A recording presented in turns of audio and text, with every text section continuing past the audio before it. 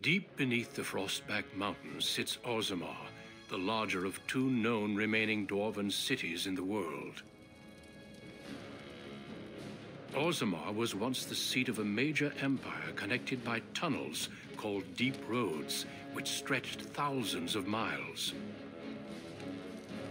The city now stands alone, cut off from the rest of the dwarven ancestral lands by the Darkspawn incursion.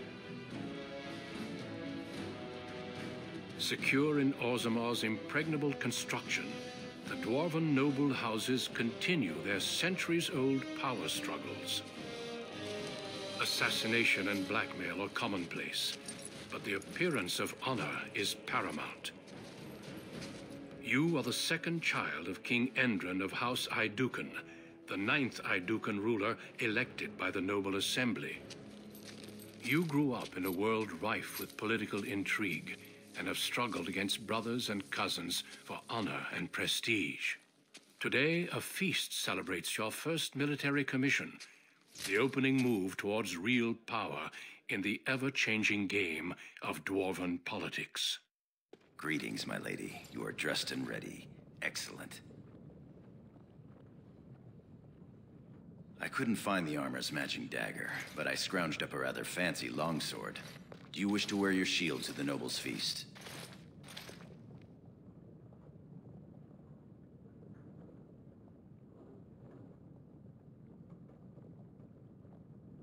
As opposed to the paragon of beauty?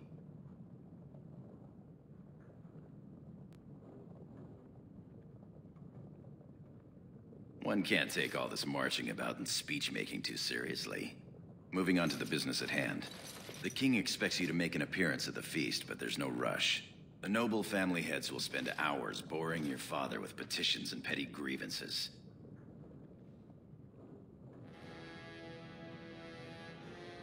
Out and about. I saw them on my way here, browsing the shops.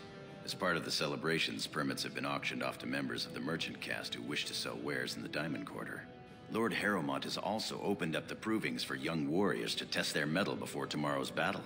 Rumor has it that Harrowmont hopes you'll be swept off your feet if a well-placed young nobleman wins the provings in your honor.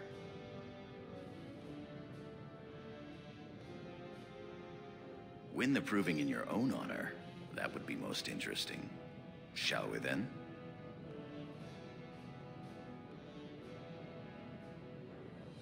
With you as always, my lady. The day is ours until the feast.